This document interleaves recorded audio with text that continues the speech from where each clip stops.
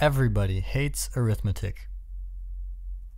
My clinical clients frequently come to me to discuss their day-to-day familial problems. Such quotidian concerns are insidious.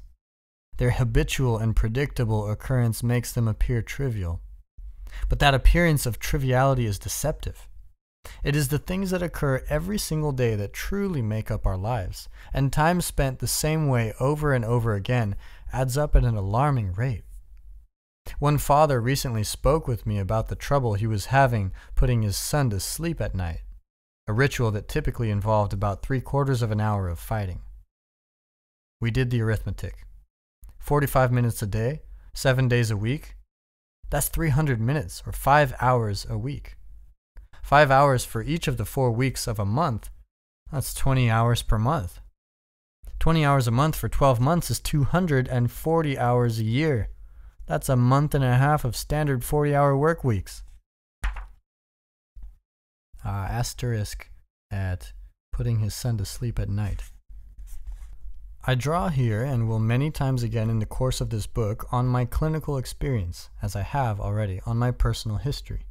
I have tried to keep the moral of the stories intact while disguising the details for the sake of the privacy of those involved. I hope I got the balance right. Resuming. My client was spending a month and a half of work weeks per year fighting ineffectually and miserably with his son. Needless to say, both were suffering for it. No matter how good your intentions or how sweet and tolerant your temperament, you will not maintain good relations with someone you fight with for a month and a half of work weeks per year. Resentment will inevitably build. Even if it doesn't, all that wasted, unpleasant time could clearly be spent in more productive and useful and less stressful and more enjoyable activity. How are such situations to be understood? Where does the fault lie, in child or in parent? In nature or society? And what, if anything, is to be done?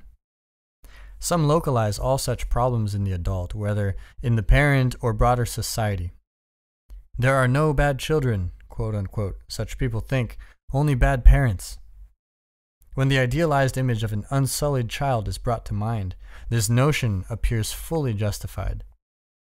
The beauty, openness, joy, trust, and capacity for love characterizing children makes it easy to attribute full culpability to the adults on the scene. But such an attitude is dangerously and naively romantic. It's too one-sided. In the case of the parents granted a particularly difficult son or daughter, it's also not for the best that all human corruption is uncritically laid at society's feet. That conclusion merely displaces the problem back in time.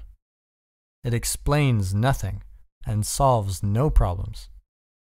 If society is corrupt but not the individuals within it, then where did the corruption originate? How is it propagated? It's a one-sided, deeply ideological theory. Even more problematic is the insistence logically stemming from this presumption of social corruption that all individual problems, no matter how rare, must be solved by cultural restructuring, no matter how radical. Our society faces the increasing call to deconstruct its stabilizing traditions to include smaller and smaller numbers of people who do not or will not fit into the categories upon which even our perceptions are based.